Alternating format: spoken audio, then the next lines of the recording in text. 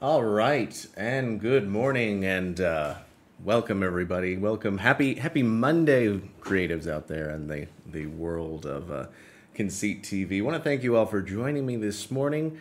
I don't always set out to be fashionably late, but today it was because it's one of those things where there's the perfect timing, right? Perfect timing that my camera battery dies, just as I completely forget where the charger was located. And so, anyway, it's a wonderful, wonderful kind of cascade of events. And if I were a superstitious man, I would think I was hexed in some way. But we'll think positive and think it's just one of those flukes. It's a comedic timing, maybe that'll be it. But all of that in mind, I wanted to welcome you all back. We're doing this as our first newscast, and if it is not morning by the time you see this, because we'll be playing it throughout the day in the live stream, because I've gotten us a rough draft live stream of Conceit TV up, formerly Spark TV, nay, Spark TV. I think that's how you say that, right? That's how you say that? I don't know. I don't have a producer to look to fact check these sorts of things. I'm not Joe Rogan. Or like anybody that has a producer. I guess it's not just Joe Rogan. But the point being is that we've got this newscast. We're starting it out to begin honing Conceit TV, just as we have this rough draft that plays 24/7 now here on the old system for us and continues to go out and be proof of concept and really look through some of the snags, some of the problems, some of all of those different factors you have to play into building something like this. And at first of all, just as we get into the news of the day, I wanted to talk to you all about the vision for what Conceit TV is supposed to be. And I guess first of all, the branding is that I've gave some thought to Conceit as a name for the company, but I do want to work towards a culture of investment of our different folks that are going to be consuming, because I also am looking to do some crowdsourcing things where they'll be producing, being a part of contributing to this thing that we're working to build here with Conceit Media. And so I wanted to also talk about that name. Do you like the name? Do you hate the name? Do you think it's crap? Is it divisive? That's going to be important, and so I want to get more feedback on that. And you can do that. You can, of course, contact me. You can go over to the Spark and leave a comment, maybe. Just let us know, or leave a comment on this stream, and I'll be sure to look for those and to get that feedback in mind. Because, of course, I use the word conceit in the historic concept. If you've got the conceit of a piece of work, of fiction, it's the kind of element that sets it off from reality, right? It's the fundamental piece of the puzzle that makes it work as a piece of imagination. That's what conceit originally meant, and then it became basically to mean self-concept, and then of course we end up with just self-obsessed as the idea of the conceitedness. So that's really where it comes from. I'm trying to reclaim that word, but I understand that can be changed around. But without further ado, I do want to just chat about what I'm looking to build here. And we're going to do a video here in the near future to really lay out the pieces and parts of it. But Conceit TV is supposed to be really essentially the future of 24/7 news with an angle towards creatives, creative professionals, because I think that we need that. I think we need, as the world is changing, things rapidly evolving, that I think that we need a resource that can help get us on that cutting edge, keep us abreast of all of the changes in the world. And I think there's plenty of content out there on the interwebs and in the broader world to do that. So part of it's going to be creating algorithms to keep trending news up and happening within the feed, within the live stream that we put out. And the other part will be using AI to collect information, collect data, collect stories, put those together, package those into stories, and put them into our live stream, into our playlist. That's the vision for what Conceit TV is supposed to be. It's supposed to be a faucet, really, that we're going to use AI to build data aggregation, news collection, all these things that we're going to put together and bring it together in this live stream. Now, I mentioned that crowdsourcing element, right? That's where everybody else comes in. The idea is, of course, that there are so many things off the radar that we want people as well to be in collaboration with our AI to help bring about as much useful news as possible. It's I think this is the future of news, is that it's crowdsourced as much as it is automated and brought in, bringing in those sorts of information pipelines. And so the kind of corny way I think about it is that Conceit TV, or whatever we end up naming it, is an inspiration pipeline, right? That's corny. But it's feel good, right? It brings you those insights, those moments of awe, and it's meant to help inspire you and viewers. And the thing of it is that creativity so much of the time happens because we have been feeding our brains new ideas. We've been responding to them enthusiastically, and we've been building all that up. And I want to create a resource, a media source, that then helps to spark that in people, helps to build up that creativity, helps to build up that insight. And that's what Conceit TV is going to be a resource for creatives to consume, the sorts of things that lead to those eureka moments, that lead to those moments of insight. And so that's really what it's going to be about. And part of that has been the Spark, and formerly it was called Spark TV, but that has been changed because Spark TV is it's like rom-coms and family entertainment stuff. Apparently, it already exists, and so unfortunately, we can't do that.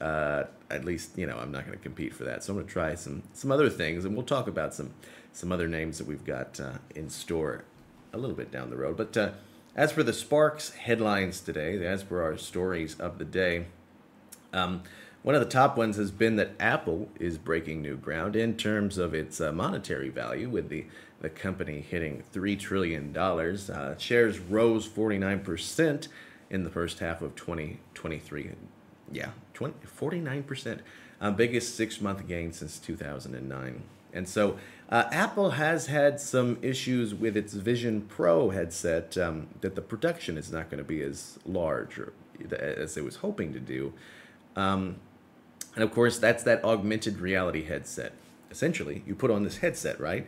And through the power of basically clicking with your eyes, you see apps floating in front of you, and you select by looking at them. You look around at these, and so that's really what the augmented headset is. And you can check out that video online of that Apple lays out the vision there. But their manufacturer, it looks like, is going to be only able to produce fewer than 400,000 of those headsets in 2024. Meanwhile, Twitter is limiting its ability to, or its users' ability to just, I guess, continuously, endlessly scroll through tweets. And that's going to be capping out at 6,000 tweets a day. You can only read 6,000 tweets a day. I don't know if it's going to be enough, but it's all there for you, and you'll have some more limits than what you may be used to. Point being is that Musk is there to avoid data scraping, and so that's been the goal, is to really, it seems that Twitter, with its different rules about the API for Twitter, charging with that, it's really trying to, it appears, to make things more proprietary. You're really trying to build a moat around itself, and so that's been the case for Twitter, and so that's caused some issues with TweetDeck and other sources there, and so we're watching that story. Another story is going to be that there are some pretty interesting and creative looking watches going on sale at the Palexpo Geneva auction November 5th. Now, if you happen to be made of money, you might be able to go over there. If not, you can always just take a look at those really interesting watches over on the Spark, and so that's an option for you there. But in the great meanwhile, we've got Blue Origin is creating some of its first European bases for the company. Of course, Blue Origin being Jeff Bezos' space company. It's really a modern space race, but it's gone into private territory. Meanwhile, we've got AI regulations. What is going on with AI regulations? Well, there's a lot of different discussion there. Chuck Schumer is announcing a grand strategy for that here in these United States. And he's calling for new laws.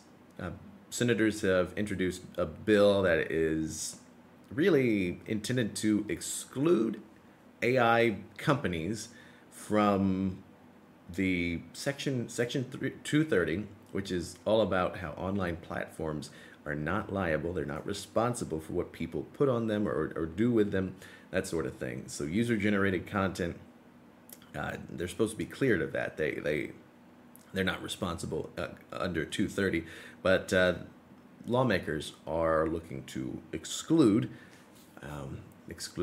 AI companies from that, is so that they have a real responsibility for what they are going to be doing, perhaps to incentivize the companies to have further internal restrictions to keep themselves from getting sued, that sort of thing.